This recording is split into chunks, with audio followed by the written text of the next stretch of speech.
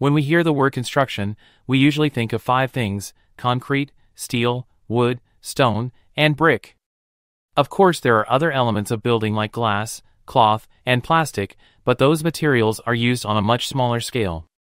Now let's look at the carbon emissions of these elements. Per cubic meter, 110 kilograms of carbon dioxide are released from using timber, 237 kilograms from cutting and processing stone, 345 kilograms from manufacturing brick, 635 kilograms from producing concrete, and 12,090 kilograms from the construction of steel. As we can see, steel is the highest contributor of carbon emissions, followed by concrete, brick, stone, and then timber. So now let's look at one possible alternative to these products: hemp. Hemp is a versatile and sustainable plant that has been used for centuries in a variety of industries, including construction, animal products, textiles, and hemp oil for food and medicine. So what can hemp be used for in construction? Hemp can be used as fiberboard and bricks. Additionally, hemp panels can be used inside buildings for internal and external insulation. To further understand the benefits of using hemp in construction, we must know how hemp bricks and panels and insulation are created.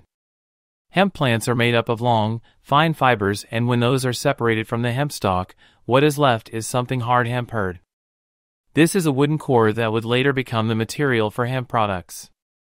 The hurd is then mixed with natural lime and water and formed into any desired shape.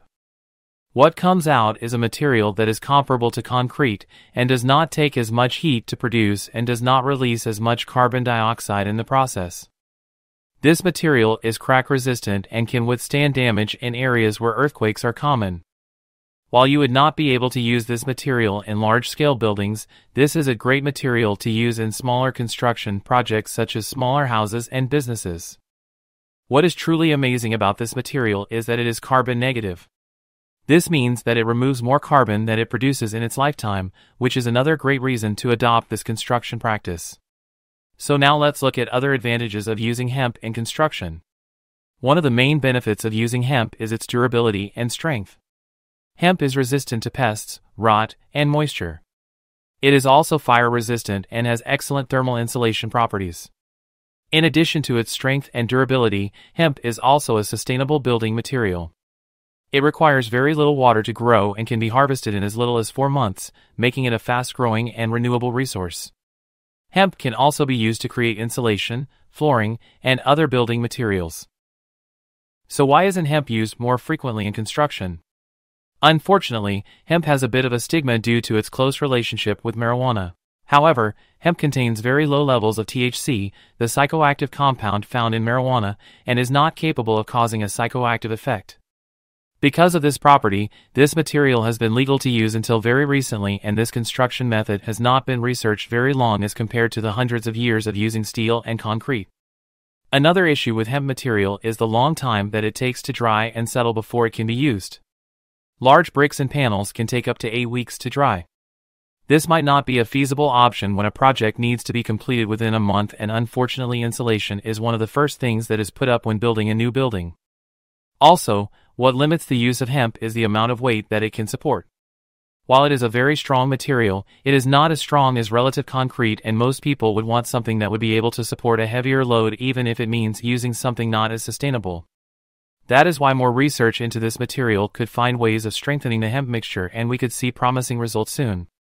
The last and one of the most important drawbacks is the cost of hemp.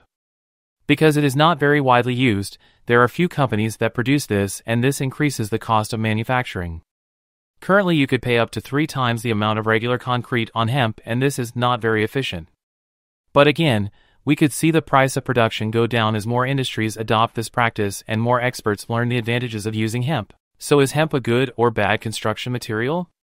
It is a very good material that shows a lot of promise but must be studied further. Hemp can be used as a great insulator and construction medium, but is currently very expensive, time-consuming, and not as sturdy as people would like.